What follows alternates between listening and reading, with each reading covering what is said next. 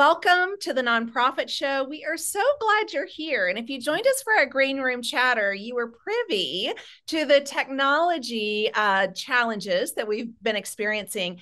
Nonetheless, no fear, we figured it out. And today we are excited because we have another esteemed guest from your part-time controller joining us today, Carole Melvin. And Carole joins as a regional director at YPTC. She's here to talk to us about why outsourcing makes sense for your nonprofit. So really excited, Carole, to learn from you. And again, for those of you that might have joined us in the green room chatter, you heard me mention that your colleague, Geraldine Dressler, had joined us previously on an episode talking about the lack of professional accountants and bookkeepers and finance, experts. So I'm really excited for this. But before we dive deep with you, Carole, we want to remind our viewers and our listeners who we are, if we haven't had the pleasure of meeting you yet. So Julia Patrick is here, of course. Julia is the CEO of the American Nonprofit Academy. And we have you, my friend, to thank for this amazing platform where I get to serve alongside as the co-host day in and day out. I'm Jarrett Ransom, also known as Nonprofit Nerd and CEO of the Raven Group. We are truly honored, alongside with YPTC, to have other amazing presenting sponsors that allow us these opportunities. So thank you to Bloomerang, American Nonprofit Academy, Fundraising Academy at National University, Nonprofit Thought Leader, Your Part-Time Controller, Staffing Boutique, Nonprofit Nerd, as well as Nonprofit Tech Talk. Truly, many of these companies, if not all of them, have been with us from the very beginning as we march towards 1,000 episodes. If you've joined us before, we kept touting 900. Well, we've passed 900, and you can find all of these episodes on our archive platforms. So go ahead and pull out that smartphone. I know you're either on it right now or it's right next to you. You can download the app. You can also still find us on podcast and streaming broadcast platforms. And just later this afternoon, you will have today's episode uploaded on these platforms. So Carole, now is when we turn the tables. I want to reintroduce you to all of our viewers and listeners around the globe. So again, today, thrilled to have Carole Melvin with us from your part-time controller. Welcome to you. Thank you so much, Jarrett and Julia. So pleased to join that esteemed group of fellow YPTCers and all the amazing guests you've had over the last 4 years. It's really, thank you for this platform. It's a great resource. Well, thanks. It's so funny because just in a little bit more than 3 years, and we're moving in towards our fourth year, the dialogue and the things that we talk about, Jared, don't you agree they've changed so much? I mean, we still talk about accounting and finance, but now we're having this conversation about a new way to think about how we even work with these providers. And so let's dig into it first, and let's start with what is outsourcing and how does it work? Because this is not just an accounting finance thing. We're seeing this with HR, we're seeing this with programming, marketing. So give us that overall view, if you will. Yeah. And I love that opening, Julia, because I hope that people do look at outsourcing as a new way. They might have there's some myths about outsourcing that I hope to bust today, but really talk about there's lots of ways that you can look at outsourcing. So outsourcing, of course, is a business practice where an organization contracts out certain functions to an external service provider rather than handling them in-house. And this is done to leverage specialized services, often to reduce costs, improve efficiency, and to really focus on the core business activities, which for our nonprofits are programming and fundraising. And how it works is really, first a nonprofit has to identify the need. And, for many of our clients, they need a CFO, a controller, an accountant or bookkeeper, but it might not be on a full-time basis. Right.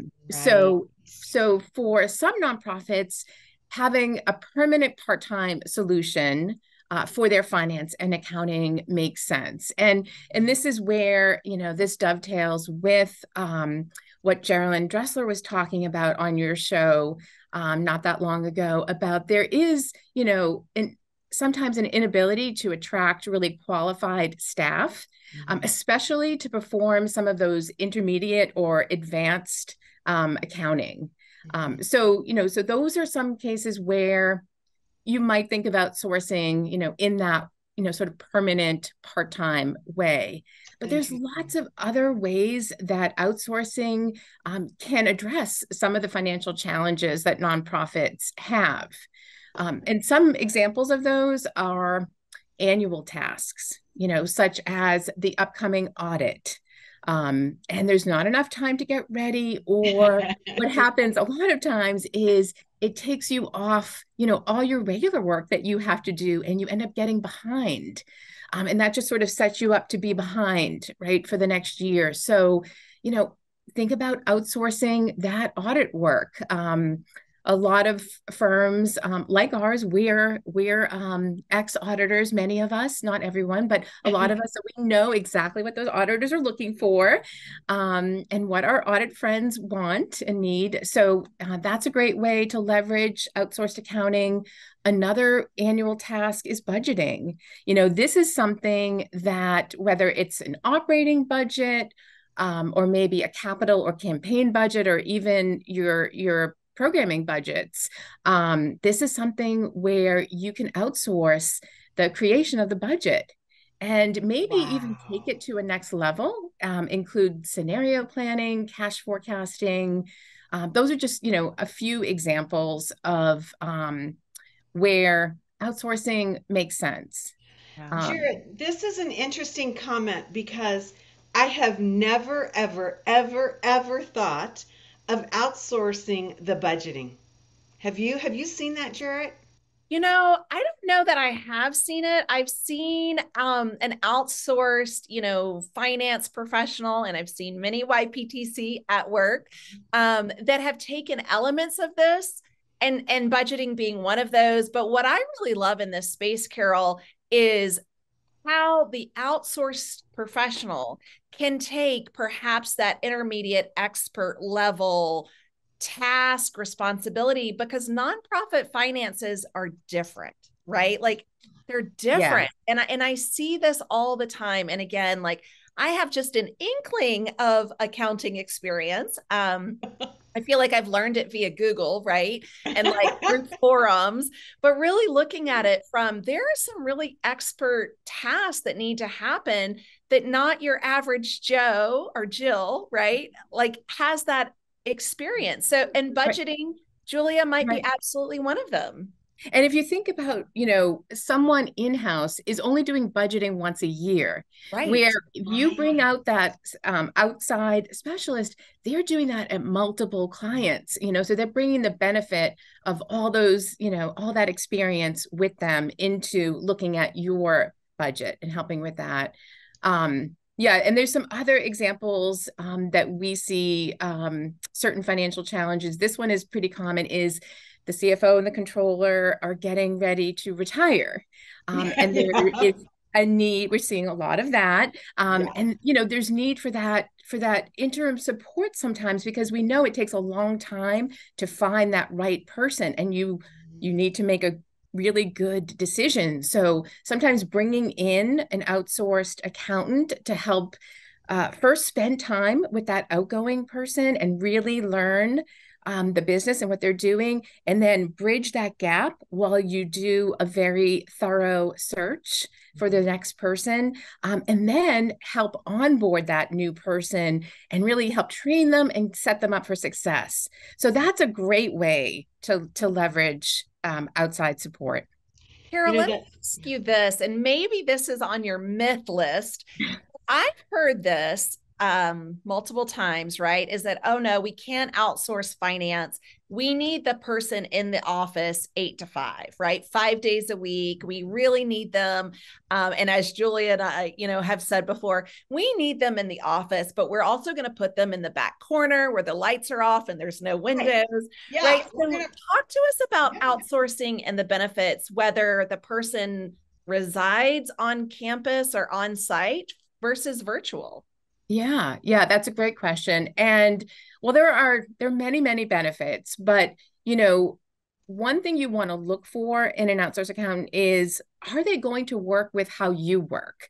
So if you are working all remotely, can they work that way? Or if you're going to be in the office or hybrid, can they also come in and do that? Because one of the keys to a successful outsource situation is really that collaboration and really working together. You don't want your outsourced accountant to be, sitting in the back room necessarily, because you want them to understand the business, Yeah. right? You want, because that's the way they're really best going to be able to help. But, when we talk about some of the benefits, we've kind of touched on that expertise and specialization. And what comes along with that is sometimes a fresh perspective. So, look at, someone coming from outside, looking at your processes and procedures, and maybe your technology, maybe, they can bring in fresh light and, fresh eyes to look at that, and really help bring you along, again, with the benefit of all their experience. We talked about cost savings. One thing about an outsourced accountant is, especially if you don't need full time, is you only pay for what you need. What is it? Is it Liberty Insurance that has that? So you only pay for what you need, but that's exactly the same, the way it works here. Another big benefit is scalability. So you can add or reduce work without that challenge of hiring or having to lay off Right. employees, because sometimes it's just a temporary need or a short-term project. So, that's a great way to build extra capacity. Well, Also, let's talk yeah, about this because you are the finance and accounting expert. So I got to drill down on the money side. And I yes. think, and Jared, I don't know if you hear this as well, but I think a lot of people are like, "Oh no, we can't afford that. It's going to be crazy expensive."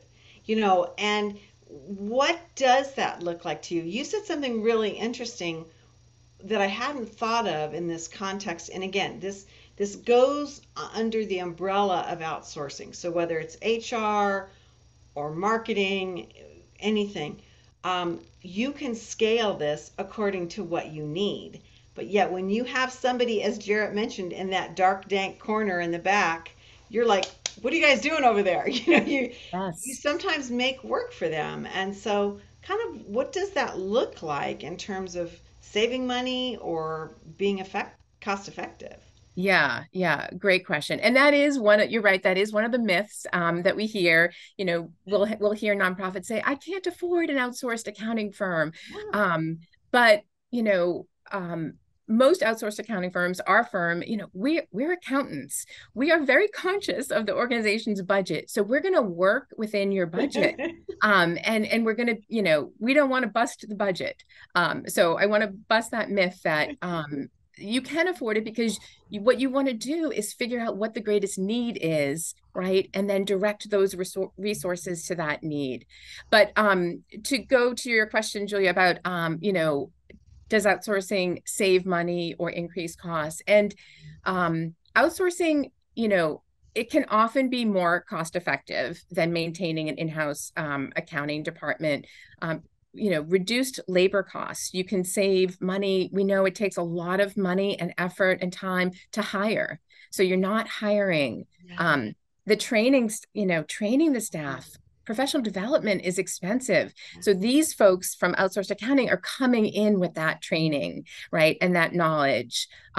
So those are costs that you're not going to have, not to mention benefits. And sometimes, if you're working in person, avoiding those infrastructure costs like an office space, Yep. even if it is a dark, dank corner, or equipment. They often are coming with their own equipment, right? So you don't have those costs and all of that maintenance as well.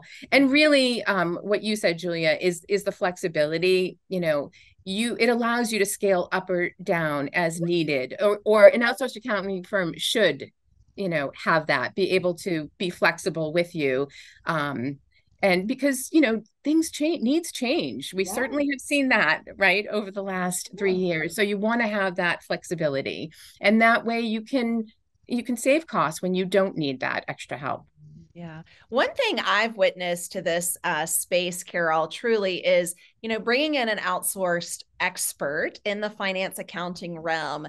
They expedite, right? Like they expedite the task. They're often putting in automations, integrating systems, like really coming in to strengthen what could be done, right? That maybe the team that is currently there, or the individuals that might have recently left, right? Like didn't have the knowledge. And so I really see where there's actually cost savings, because you're bringing in this person at such an expert level. They're bringing also this team of resources, right, to the organization that really strengthen the infrastructure, the tech stack. I mean, there's so much, that goes on here. So I know you brought a lot of myths to today's episode, and I agree with you. I think, busting the, can we afford this? It's like, first of all, I want to say you can't afford not to have the conversation about it, right? Like you have to at least invest in that conversation. But let's switch gears now into, what does this process look like by way of timeline? So how long does it take the process to really work well once we've said, okay, we're doing this? Yes. What does it look like? Yeah. So the timeline for outsourcing to really work well, of course, it can vary widely, right? It depends on the complexity of the nonprofit and its accounting.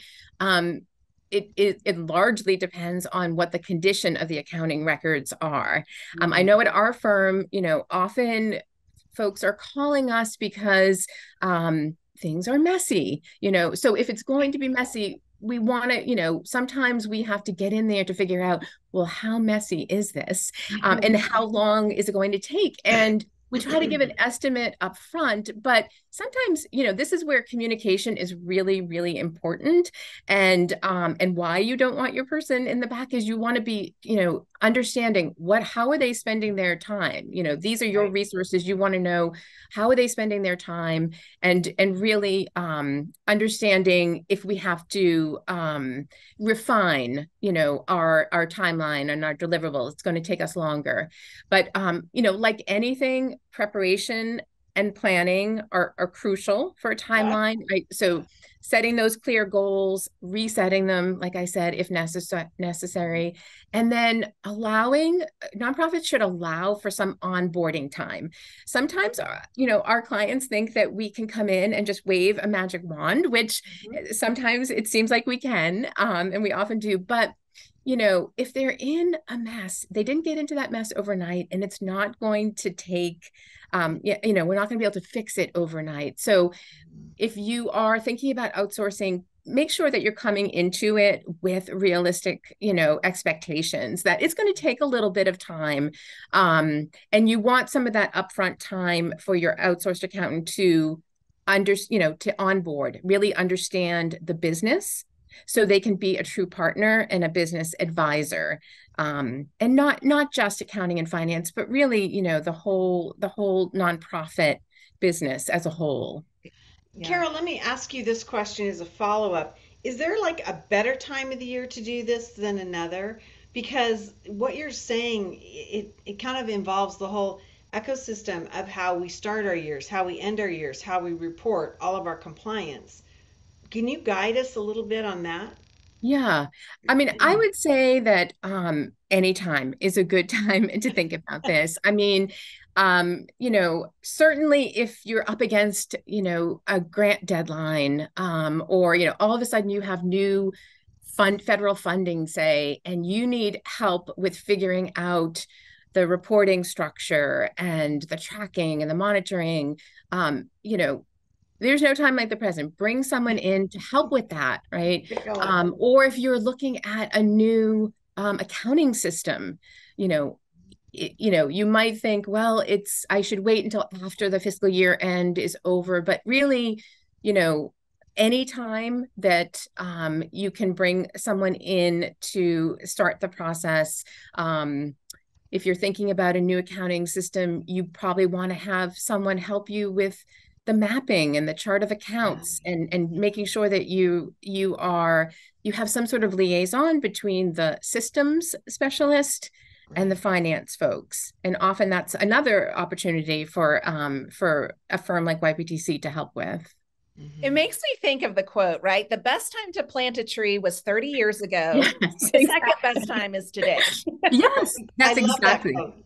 Yes. Yeah, I love that quote. That absolutely applies. One of the other myths that we haven't talked about yet is, when organizations are thinking about an outsourced approach, they often think, well, the outsourced accountant won't work well with my team. And, this is really important part of the process when you're looking and considering different firms is how are they going to work with your team? That you want them to be part of your team. And I'll share a little bit of my background. Before I started at YPTC, I was actually a client. So I hired YPTC to be my controller when I was the CFO of a nonprofit. And I treated my YPTC person, and she acted like she was just part of my team. So she was the controller. I had others in my finance team, and I often, would forget even that she was not an employee of the nonprofit, because she integrated so well. And that is such a great story, because I've been an outsourced consultant. Julia, you have been, and I hear you, Carole. Like, there's certain organizations that say, hey, you're a part of us, and then there's others, I felt it, right, where it's like you're on a need to know basis, at kind of like pushed to the side, but really the more we're involved, the better. One thing that I wanted to ask you, how involved should this outsourced finance person be with the board? So with the board and at the meetings, what is your take on that? Yeah, that's a great question. Well, for us, the most important relationship is with that executive director, right? We're often working, with everyone in finance and maybe even in development, and we're talking to program people, but really our main contact is that executive director. But the relationship with the board is important. The board has a fiduciary duty to make sure that they understand that the accounting and finance team are in good hands. So it's important for them to talk with the accountants at least once a year, at the very least, but probably even more often than that. Being able to ask questions, being able to to really understand the finances and the internal controls. Yeah. Carole, I'm curious. This is kind of a crystal ball moment, but we name dropped Geraldine Dressler earlier, right? And we were talking about how there's really a shortage of finance professionals, perhaps because many of them truly are retiring. We've seen this earlier in the pandemic. So many professionals, stayed past what they wanted to stay by way of their own kind of retirement timeline. But I'm curious what your crystal ball is showing as we move forward. We're wrapping up this year, moving into 2024. What are you predicting, right? This is just yours. You're speaking on your behalf, but what are you predicting by way of outsourced, financial experts? Is that a trend we're going to see grow? I mean, what are you seeing in this space overall? Yeah.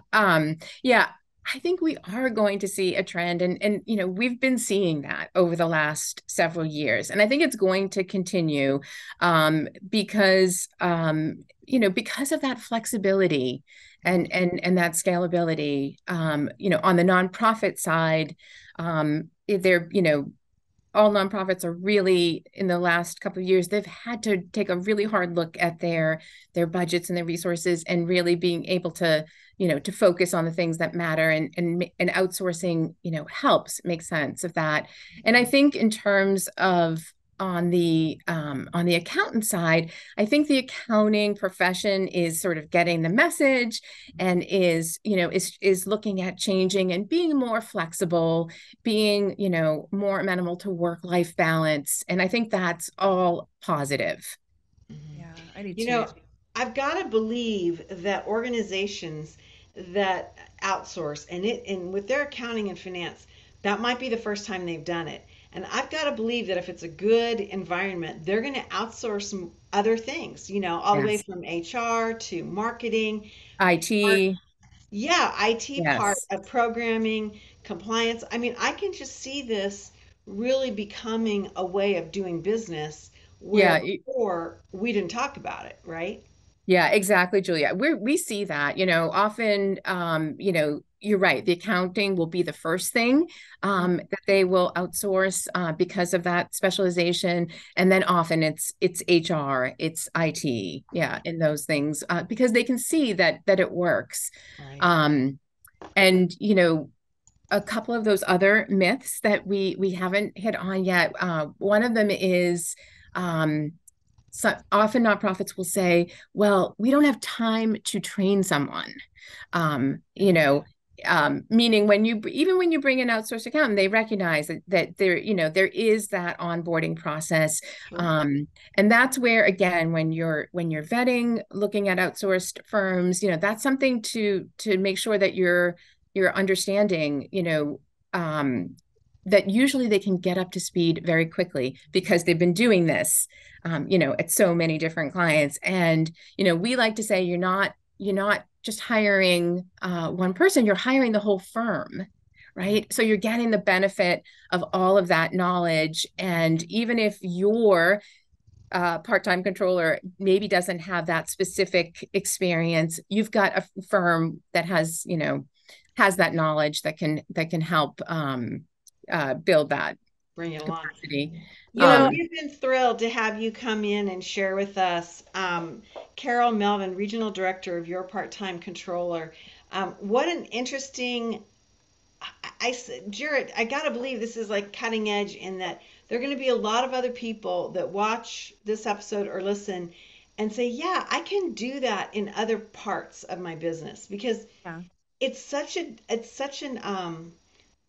awesome way to grow or respond to the needs of your business without stressing out about where are we going to put them, how do we get them on our technology, how do we find the parking space. I mean, all those things that we think about when we grow our Yeah. nonprofits. Well, even things, that Carole mentioned as we wrap up, things like the overhead, right? So like the health insurance, Yeah, the days off, the vacation, the yeah. equipment, right? Like there's a lot that goes into this.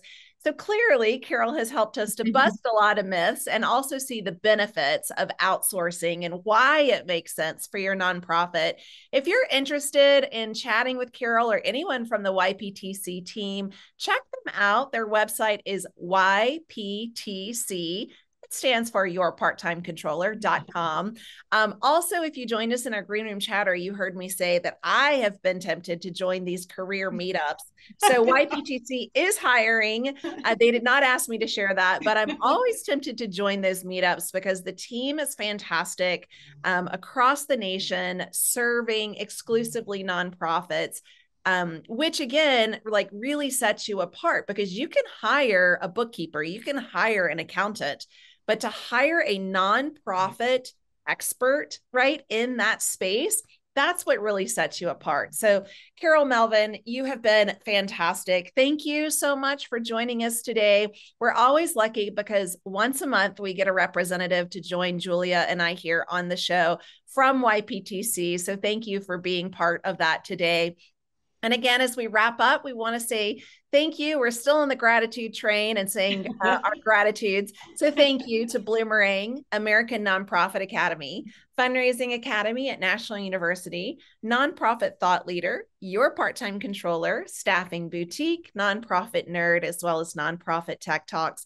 So just as you heard from Carole, you will hear from each representative, or a representative, I should say, from each of these companies every single month. So thank you for joining us today. And as we sign off today's episode, as we've signed off all episodes, well, first of all, we want to remind you to join us tomorrow, because this is a daily broadcast.